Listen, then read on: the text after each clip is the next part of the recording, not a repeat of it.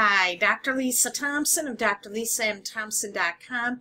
And if you are in the home business industry, whether you are in affiliate marketing or network marketing, I want you to pay very close attention because I'm going to share with you two things you must not do on your Facebook personal profile that is going to hinder and hold you back from results.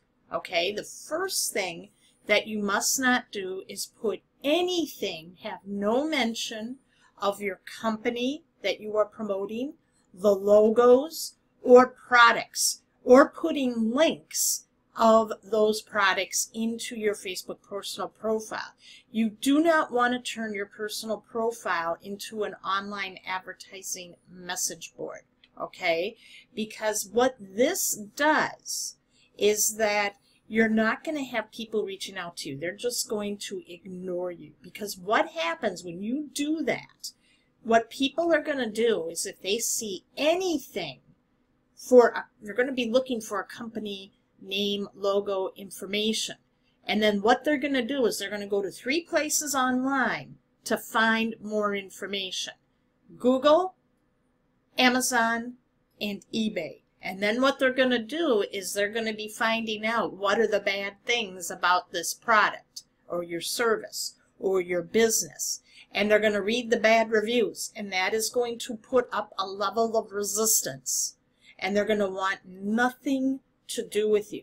The other reason that you don't want to be putting up your company links is that so many companies, especially in the network marketing space, they don't last very long and they go out of business. So if you're affiliated with that one company and they go out of business, you know, what's going to happen? They're going to be like, oh, you were with another one. What happened to that one? Okay, you're with another one.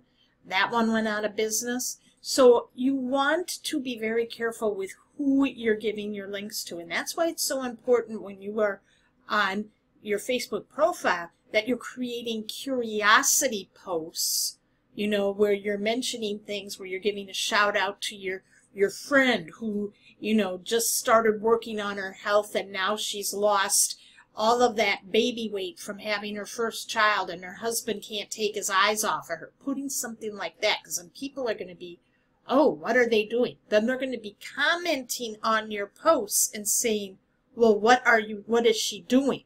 Okay, then you can ask questions, and then if you've qualified them, once you qualified them, then you can start giving them the link, seeing if they're open and giving them an out. Okay, but in the meantime, do not put up your company links. Secondly, you don't want to copy what the top earners are doing. Now that seems counterintuitive.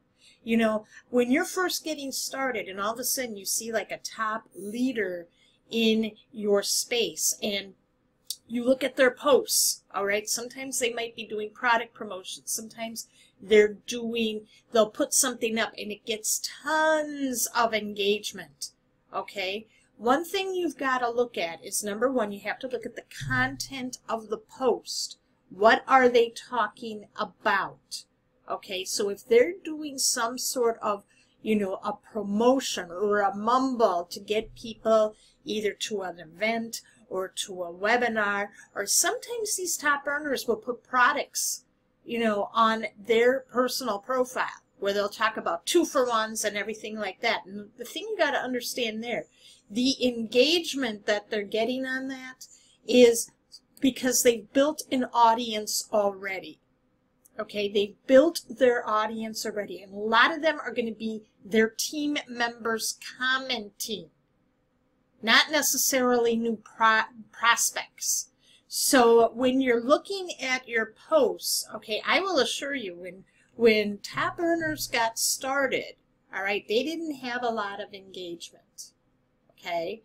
So you have to be looking at, you cannot be starting your business with posts on what the top earners are doing. They work their way up. You have to be more strategic in your marketing, especially in the beginning. That's why doing curiosity posts are very, very powerful. If you're doing a Facebook Live, your first Facebook Live should be telling people what you're doing, not mentioning your company, but telling them the journey you're going on and what you're learning. What do you hope to learn? Okay, and then you have a call to action to get them to reach out to you saying, hey, if you want my notes on what I'm learning, send me a Facebook message. Okay, you want to be very strategic with this. You don't want to, try to be, and putting out posts like the top earners are doing when you're first getting started.